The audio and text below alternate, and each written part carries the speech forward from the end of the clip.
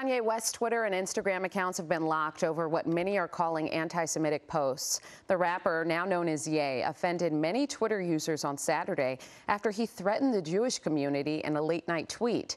Twitter removed the post, saying it violated company rules, but people are now pushing to have the outspoken and unfiltered rapper banned from the platform. On Friday, Instagram locked Ye out of his account for making a similar post. Hello, I'm Mark Brown. Get more great ABC7 content by clicking the subscribe button for our YouTube channel and download the ABC7 Los Angeles streaming app on Fire TV, Android TV, Apple TV, and Roku to watch on your TV.